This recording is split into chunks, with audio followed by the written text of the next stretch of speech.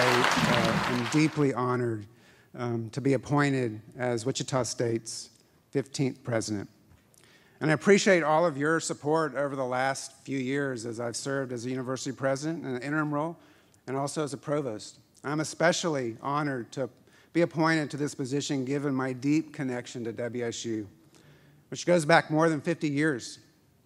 Here's a story that I like to tell.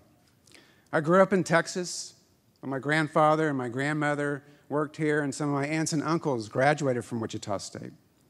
My grandmother was a secretary in the philosophy department.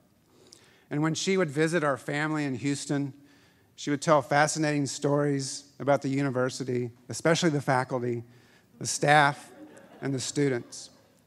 It was during these visits that I first learned about the strong sense of community here at Wichita State and its focus as a public institution that provides educational access, a place that helps our state solve problems, and one that improves the social well-being of the people it serves.